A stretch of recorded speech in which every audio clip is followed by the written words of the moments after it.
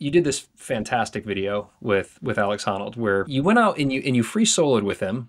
It's one of the most gripping videos that I've ever seen.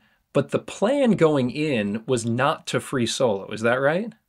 Yeah, we drove from LA to Vegas, and on the way there, that's when he told me, like the day before, that's when he was like, "No, we should do something else. We should not go to the gym. We should do some easy scrambling instead." And then he sent me some pictures, and initially I was like, "No, I'm not really up for it." Like, I've just been out in the sun wrestling Marines.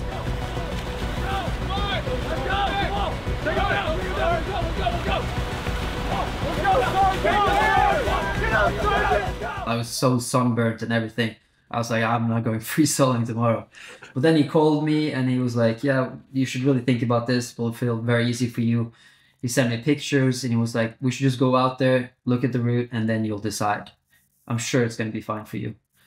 I was like, oh, Jesus. And the thing is, like, if someone else said that to me, I would be okay. I would be like, okay, yeah, he's probably right. It's probably going to be really easy and chill for me. But knowing that it's Alex, like, I was like, nah, it's probably not so chill. Because I was thinking we were going like sport climbing or bouldering or something. Totally. And then all of a sudden you sent me like a text message of this like 200-meter blank looking wall. You know, I was like, man, you always go to gyms with people and you can always go sport climb with people, but this is something that that is, I don't want to say unique to me, but very few people will take you on an adventure like this. I was like, this will be cool. Yeah. And I just feel very confident that of all the things you could do here, you'll feel good on this. Yeah. Not to say that you'll feel great, but if you feel bad on this, you'd feel worse on everything else. Okay. So it's like, you know, we're taking you to the best possible thing to solo. Okay. And if this isn't the one for you, then you know what, you just probably shouldn't be soloing. Okay. Yeah, exactly. Yeah. Did he have to convince you to do it? Like, did he have to talk you into it? Yeah, I did. I initially said no, and yeah, and I wasn't really sure that I was going to do it. But the thing is also, I was a little bit afraid of going there because I feel like then I was already so committed.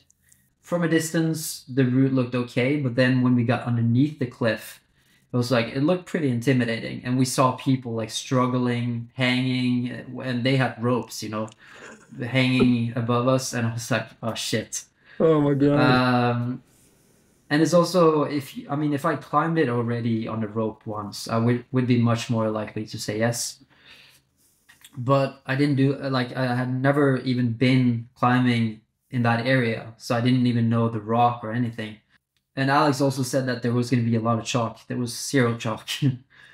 I think definitely I'm a little bit intimidated by the exposure. Mm-hmm. When it feels like it's straight down, like 150 meters, it feels more real.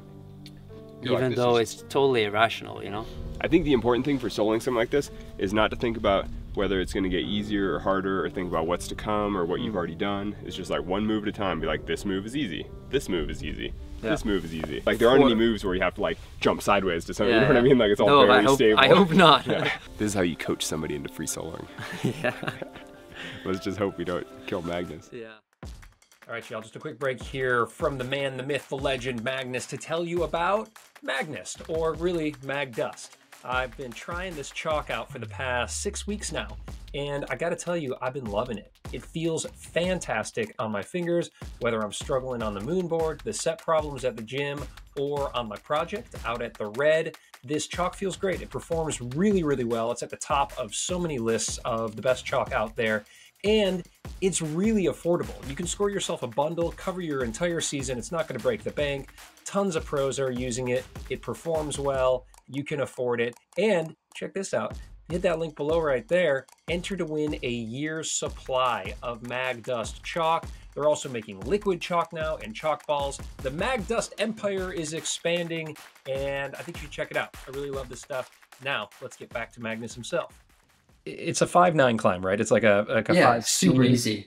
You're a 5'15" climber, so like it's certainly well within your physical ability, but obviously climbing hundreds of feet without a rope totally changes the game. And you know, I did a video on this after I talked with Alex Honnold. Your video is obviously incredibly popular. A lot of the comments, at least that I got, were people saying, you know, Alex was reckless. That was super unfair for him to, you know, to bring Magnus out there. When you look back on that, what is your take on that? You know, a lot of people came to your defense, you know, in the comment section here. People love you, Magnus. They felt that, you know, Alex maybe had gone a little bit too far in inviting you out there. Are they fair in that comment, or what's your take on it? No, I don't think so at all. I mean, that was my decision. I mean, obviously I'm a grown man. I know, and I've climbed for 25 years and I free solo with Alex before. So I know, I mean, yeah, it's not something that he forced me into. I was surprised by how much he was pushing me, also on the phone and stuff. But in the end, I was never gonna let him take that decision for me. I think he saw that. Otherwise, he wouldn't have done it. But and also, as he says, like, if you're either a 515 or a V15 climber, then that's when he will take you out free soloing. I don't know if I agree with that completely, because I feel like when it's that easy, it doesn't really matter anymore. It's more about keeping your nerves under control. Feeling good up until here, but the next part looks pretty steep. Let it in, relax. Also watching you with the camera. Does that make it more scary or less scary? So far less scary, actually. Oh yeah, okay, cool. Just seeing how casual you are.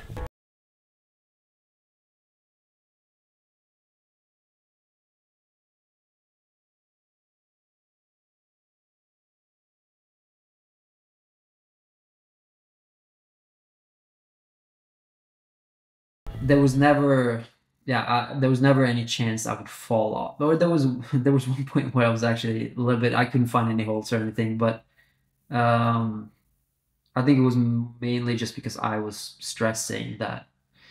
Yeah. Well, I know that he had utmost confidence in you, as he relayed to me in our conversation, that he said that, you know, you may have been stressed, but there's a big difference between being stressed and, you know, being about to fall off.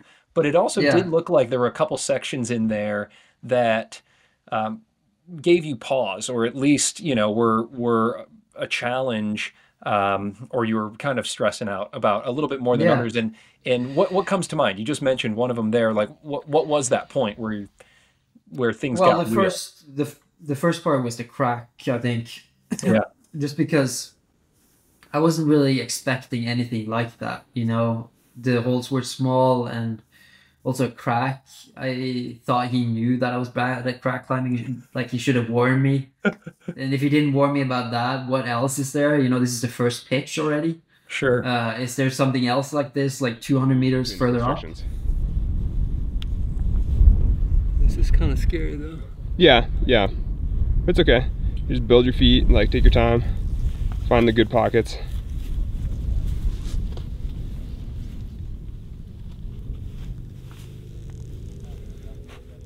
Yeah, nice. See, like, see, like, that edge is still a good edge. Yeah, like, it's great. I don't trust it. But you can. That's like bomber. So already then I was like not really doubting whether or not I could do it, but I was starting to doubt him. I would say. Right. So that is probably the first part. And then there was a second time when we had to turn off the camera because I was getting kind of stressed. I was a little bit off the route, and there was no chalk or anything, and I felt like I had like 4 pretty bad holes, like bad feet, bad hands, but they were all okay, but none of them were like really good. And then I was starting to stress. But yeah, no, the whole way it was more just keeping the nerves under control and thinking about something else and almost pretending like you had a rope. Because I know that there's no chance I would fall on this if I had a rope. So the only way I can fall off this is if I kind of freak out. Yeah, well, I was freaking out when I was watching it, and I've seen it a few times now. I think we can all put ourselves in this position of, you know, what would it be like to be that high, and it's hard to imagine. I mean, I think it's, you know, probably the scariest thing that I could ever probably do. But you did keep it together, and it's interesting that you said you had to turn the cameras off for a minute there, because at least in the past, having the cameras on you has helped you to perform. but was it just such a mental game that the cameras started to add extra pressure?